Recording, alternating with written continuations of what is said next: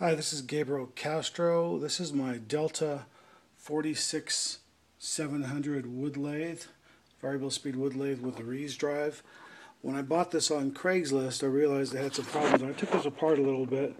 I loosened this up right here, and then that allows me to back this off. And then when I screw that out, that in turn moves this handle back and forth and allows you to take this part off of the Reeves drive.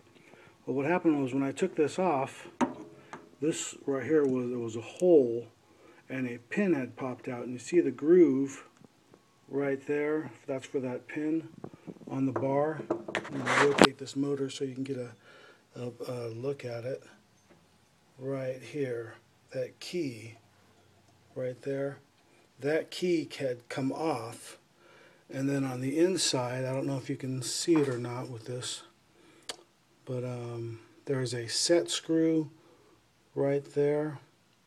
Anyway, that set screw had come released, and this portion of the Reeves drive had wedged itself up against the motor and was freezing the motor.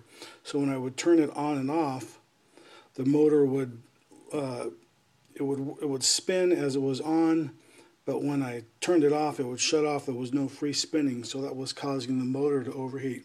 I read on a few forums that there were several people that had different problems with the motor overheating and whatnot.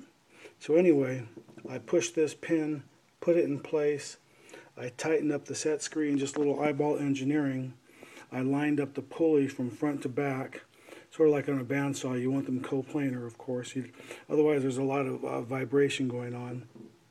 So anyway, put that back on, and you can see right here that groove. That's for where the pin is on the shaft. Let me see if I can get that on there. So that just slides back on, and then I'll just tighten that back up in place. But anyway, I put that back together, and the motor, taking this off the motor, it released all that tension on the motor, and the motor actually works fine. It doesn't overheat, and aligning the two pulleys from front to back, there's no more vibration, and it's not noisy anymore like you see a lot of complaints online. So anyway, give that a shot if you're not exactly sure how to take it apart. I just took it upon myself to figure it all out. Anyway, that seemed to work good for me. It solved a lot of problems. So if you've got a Delta 46700, give that a shot. And also, there was another tip online I saw where some guy had taken on this side, he had made a wedge or a rolling pin, and that slides inside there. So when the cover's on, you actually have,